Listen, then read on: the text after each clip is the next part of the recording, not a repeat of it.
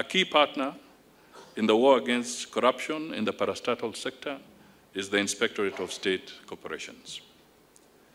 I am pleased to inform you that under its new domicile in the Office of the Prime Cabinet Secretary, the Inspectorate is undergoing a comprehensive revamp and rejuvenation to strengthen its capacity to take on corruption and misappropriation of funds in state corporations. This rejuvenation is not a symbolic posture or gesture. We mean business. The revamp is our firm declaration of commitment to upholding integrity, transparency, and accountability in state corporations. It is part of the assignment of my office to restore public trust in government institutions, even as we shape a culture of accountability.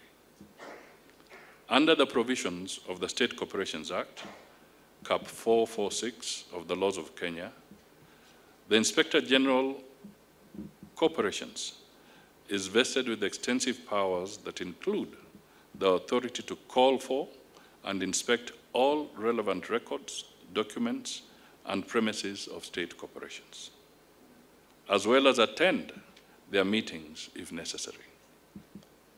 Furthermore, the Inspector General Corporations possesses the authority to disallow unlawful expenditures and surcharge individuals responsible for unauthorized or negligent actions.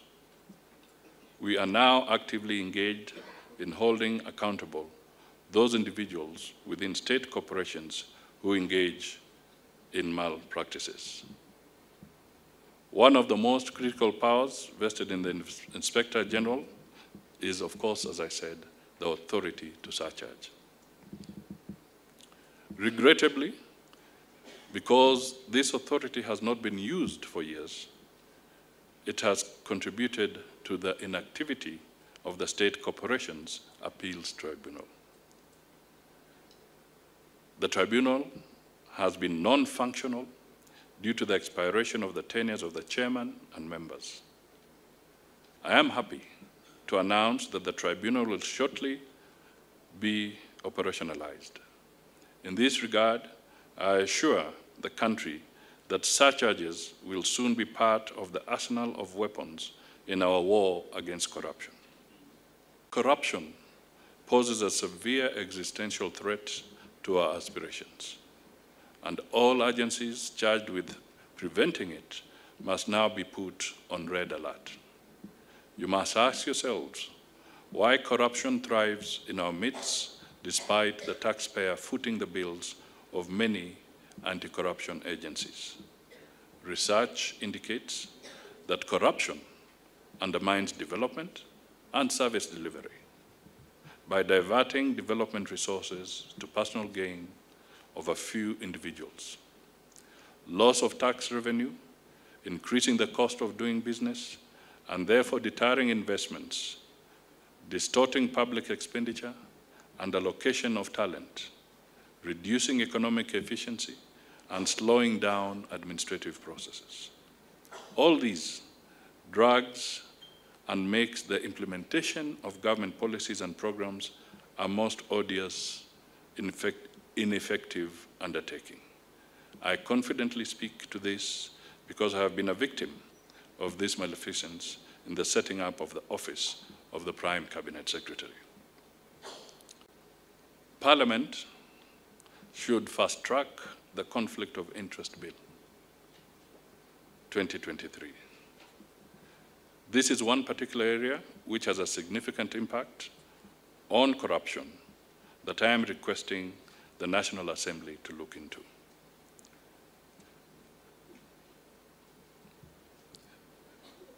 This is the Conflict of Interest Bill 2023, which was approved by the Cabinet on the 28th of February 2023 and subsequently transmitted to the August House.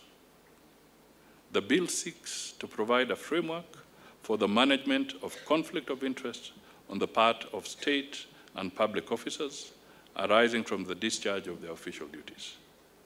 It introduces strong legal safeguards against real, apparent, or potential conflict between the private interests of public servants on one hand and the public interests and their official duties on the other hand.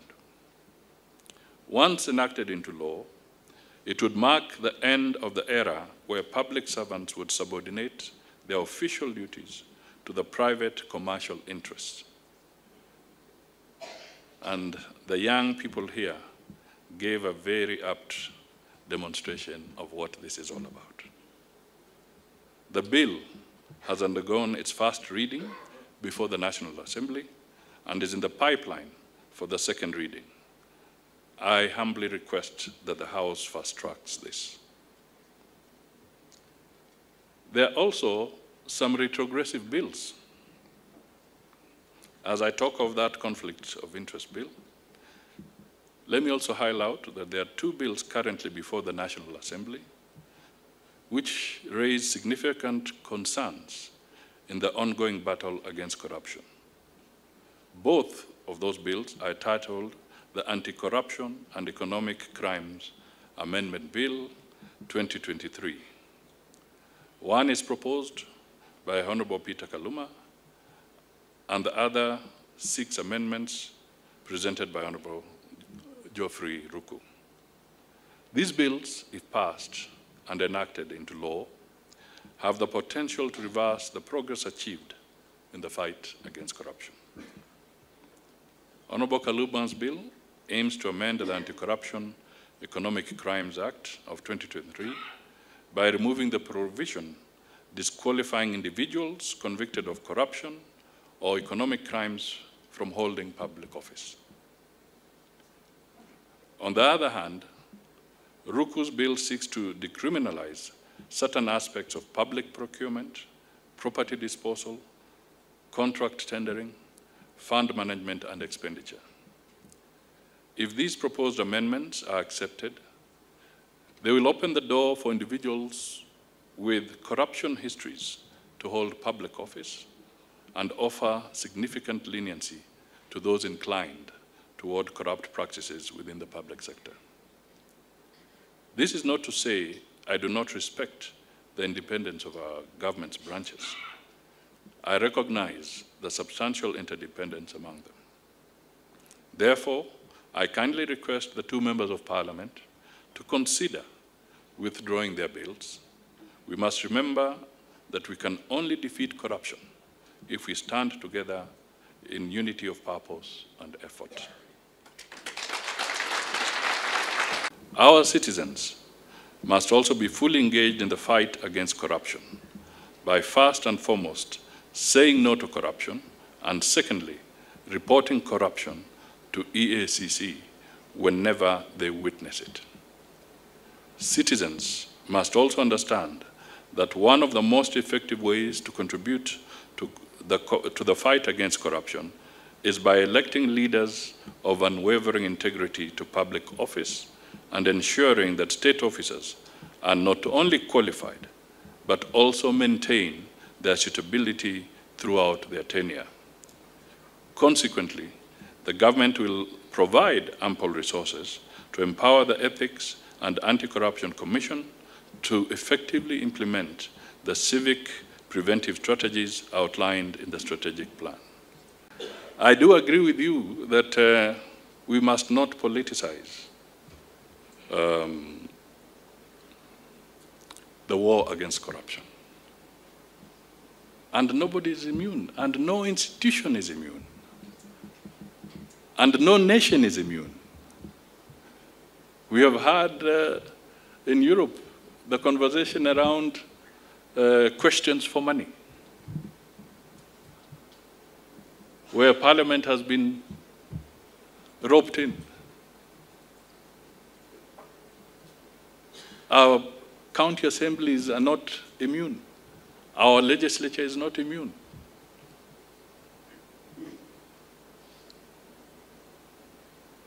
Sometimes you might think it's madness, but there's method in it. When somebody knows that EACC is investigating, somebody then files a petition in Parliament on a similar thing. It's It's not accidental. It is designed to confuse the process so that the investigative agency is slowed down from pursuing what it should be pursuing. So that one can say, wait a minute, you can't pursue this, it's before a committee of parliament. So there are intrigues. And all these intrigues, we all have to work together and see how we can resolve them. Do what you have to do, now and tomorrow, and the day after, without any hesitation whatsoever, because you owe it to Kenyans, you owe it to the young people who are here. We must get them jobs, we must get them a better life, and we can only do that if we can slay the dragon of corruption. Thank you, and with those many remarks, may I now declare the EACC strategic plan of 2023-2028 officially launched. Asanteni sana. Between 1993 and 1997, when I was the Minister for Finance, we were having serious challenges as a country because we didn't have a framework to fight corruption, as it were. This entity was non-existent, and there were a lot of issues.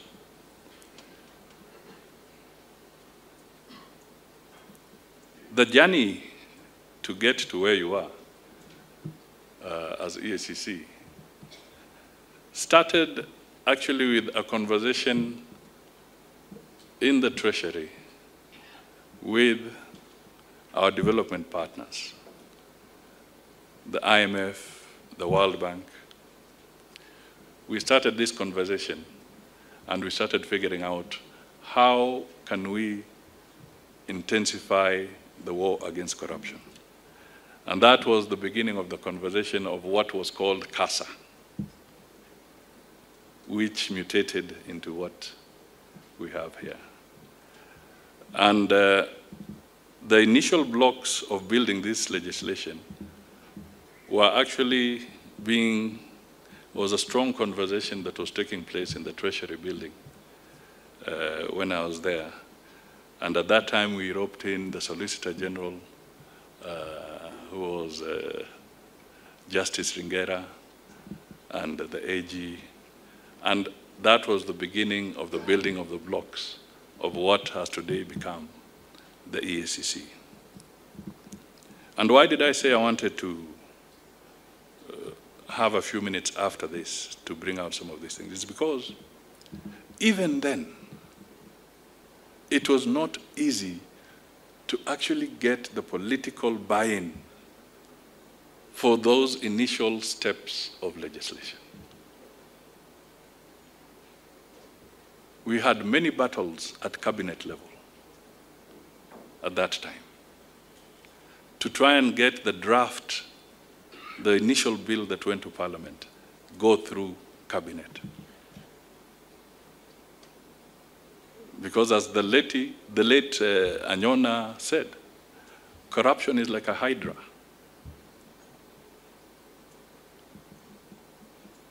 So the challenges you're going through just confirm that to get the structure and to get it right, when it means fighting against corruption, is a process. It is not an overnight issue. It is a process, and you must keep pounding at it. We must keep on putting our extra hours in there in order to deal with this menace. To members of the Fourth Estate, I want to emphasize the interlocking role you play in the ongoing battle against corruption. Unless you choose to abscond, you are the watchdogs of the society. You have the power to change attitudes, share vital information, and shine a light on corruption in all its forms. By exposing wrongdoings and holding the corrupt accountable, you inspire citizens to adopt a culture free of corruption. Your investigative reporting and deductive truth shine a veneer of legitimate concern in our collective efforts to foster transparency and integrity in our great nation. Let us work together to build a Kenya where honesty and integrity prevail and where corruption finds no refuge in propaganda. Corruption erodes the very foundations of our society, hindering progress and prosperity, and I must reiterate that the war against corruption must also take a whole of society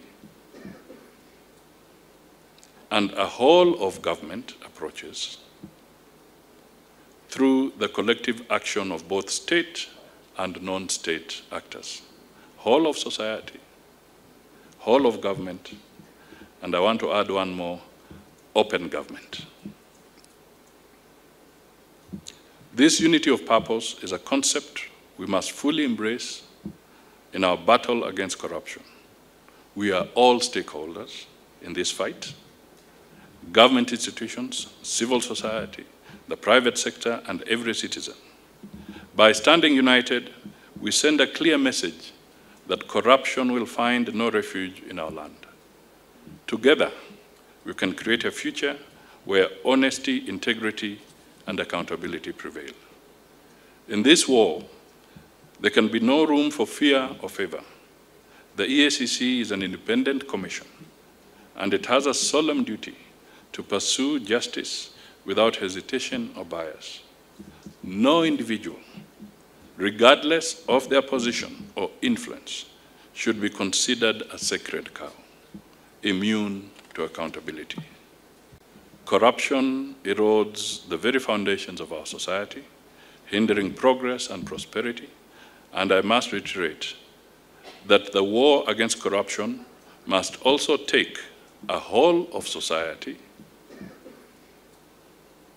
and a whole of government approaches through the collective action of both state and non-state actors. Whole of society, whole of government, and I want to add one more, open government. This unity of purpose is a concept we must fully embrace in our battle against corruption. We are all stakeholders in this fight: government institutions, civil society, the private sector, and every citizen. By standing united, we send a clear message that corruption will find no refuge in our land. Together, we can create a future where honesty, integrity, and accountability prevail.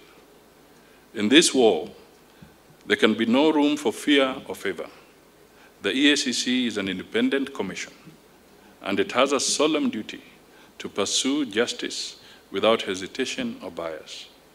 No individual, regardless of their position or influence, should be considered a sacred cow, immune to accountability. The EACC must investigate and prosecute cases of corruption without prejudice, upholding the law for all citizens. Parliament should fast-track the Conflict of Interest Bill 2023. This is one particular area which has a significant impact on corruption that I am requesting the National Assembly to look into. And for politicians like myself, and I now speak as a very personal level,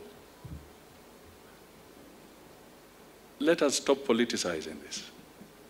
I've had my experience with the EACC. I've visited, I've written my statements. But if you have not done anything wrong, then you should not worry. Because these people are professional. They'll do their job. If you have nothing to worry about, you'll go home. If you have something to worry about, then I can't help you. Neither can they help you. So these are the realities. But we should not say that because these institutions are there, we should try and throw mud at them. Because once you're in public office, invariably, you become a potential candidate at one time or the other for an explanation or the other. And if you've not done anything wrong, you should not worry. If you follow procedure, if you have followed the law, if you have operated within the rules, then you have nothing to worry about. So these are the things that we need to push out. And I can say confidently that even when I was having my escapades with the EACC, or my sojourn with them, I was not in government. I had ceased being in government. So I was called, you honor the summons, you go there, you explain yourself, and you move on. Now, why do I say that? I say that so that people can move away from the notion of saying that I am politically targeted. If I was politically targeted during the Kibaki government, maybe I would have been incarcerated. But they were doing their job, and the late Kibaki did not interfere with the process. We went through it, and I walked away after due process. That's why I said it is so important for me to come here, because I can stand in front of you with my head high, saying that let us follow the law. This issue is not going to be a one-man show. It is not an EACC matter. As we've been told, we are only about 700 people who are working in EACC. We are 45 million, going to 50 million Kenyans. A significant percentage of those people are working day and night to steal our resources. 700 of us cannot stop them because we cannot be everywhere. But if we join hands, all of us, and we come intolerant to corruption wherever we are, we can get rid of this thing. And so as we set this strategic plan, we are going to be calling upon you as different stakeholders so that you can help us in this fight against corruption. From the civil society, to the media, to the criminal justice sector, to leaders in government and outside of it, let us all work together so that we can fight this vice and make Kenya the darling and the example of Africa. As a nation that is corruption-free, we have everything going for us if only we disciplined ourselves.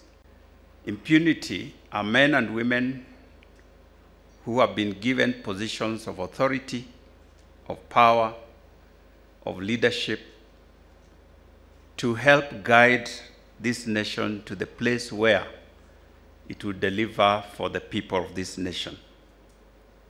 But instead of doing that, they use that power, that authority, that space to steal the resources with wanton abandon, believing or knowing that there is nothing you can do to them. And so they do whatever they please because of the positions that they hold. And so I have come across in my short while in office cases of men and women who are in such places, but you can see they are using those offices, whether small or big, to steal from us. A second group of people are men and women who are simply greedy. Some of them have no office in government. Some of them have proxies in government. But these men and women are filthy rich. They are well resourced. They have money. They have property. They have wealth. But they are not satisfied. So they are looking for more. And they will look for every opportunity to steal from the public, sometimes using proxies, sometimes directly. When you look at them, you wonder, what more do you want? You already have more than most Kenyans. So why are you putting your hands into the pot where all of us would like to eat from? It is greed. So in the last 2 decades, Kenya has covered a lot on the ground of its effort in the fight against corruption. Somebody may say this is subject to argument. One person asked me, what is the progress in the fight against corruption in Kenya? And I keep on referring, some of my colleagues know what I talk about. I say, look here, the clock has got several. There is the one for the hour, the one for the minutes, and the one for the seconds. Kenyans want to see the fight against corruption in the way the stick for the seconds move, because it's so visible. For our side, we say it is moving in the right direction, of course, at the pace of the stick for the hour. It takes time. You cannot see it visibly moving, but we are heading in the right direction. How do we go about it? We may have the best strategic plan on earth. We can have all the instruments, but I keep on saying that the fight against corruption is just like the way a human being manages a lifestyle disease, or the way our children get educated. And Professor Kiama is here. He will attest to that. You can have the best school, but a school depends on 4 factors. The parents or guidance, the guardian or parents, the pupil, the teachers, and the facilities. If you have the 4, you will have the best results. Likewise, for you to manage a lifestyle disease, there is the doctor, there's yourself, and there's the environment. The doctor will give you some pills, and he will tell you, don't take this food, make sure you don't take a lot of salt, and then there's that self-discipline of yourself and those who live immediate family members. So if you're told don't take alcohol, and when you go home, the first thing you open the fridge is full of bottles of Tuskers and wine and whatever, you get tempted. So the people who stay with you contribute for you not to control that disease. At a national level, in strategic level, let us look at the fight against corruption in the 3 main aspects, which I keep on talking about. It may not be in my speech, but I really emphasize that if we want to counter this monster called corruption, there are 3 main pillars. The political culture of this country must change. If for you to get a political seat, you must go on and bribe, use and quote means, bribing, maybe you want to become an MP, you want to become a governor. The only sensible thing for that man when he takes over the office, he has 3 priorities.